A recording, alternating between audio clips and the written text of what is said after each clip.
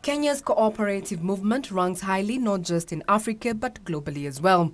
The local cooperative movement currently boasts of a membership of an estimated 12 million people spread in over 17,000 registered cooperatives.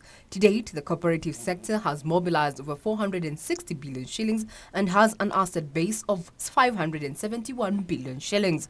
And we will only do that by ensuring that we remain on top of the technology.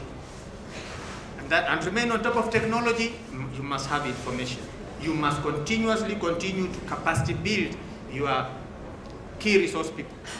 To help the cooperative movement accelerate its growth momentum, the queue-free system and application has been launched with the key aim of enabling members to access efficient and cost-effective services. This is also going to give a lot of encouragement of the upcoming circles as well, because they can see where we are going as a country. They can see the progress, the leadership we continue to have in this area in the whole region. The application, that is designed to drastically reduce queues in banking halls, offers services around the clock, saving this time. And as we all know, time is really money. He says the Cooperative Development Information Center was established to support the development of appropriate computer software for SACCOs and facilitate the standardization of computer systems in use by the movement. Regina Manyera Gita reporting for Channel 1 Business.